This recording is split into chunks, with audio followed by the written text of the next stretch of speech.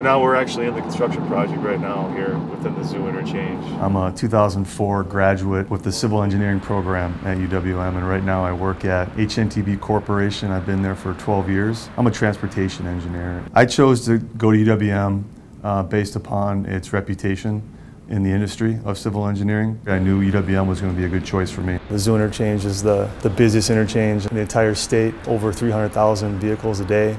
And when you know the work that you're going to do is going to improve safety for all those travelers and get them through the interchange more quickly, it's going to be a huge accomplishment.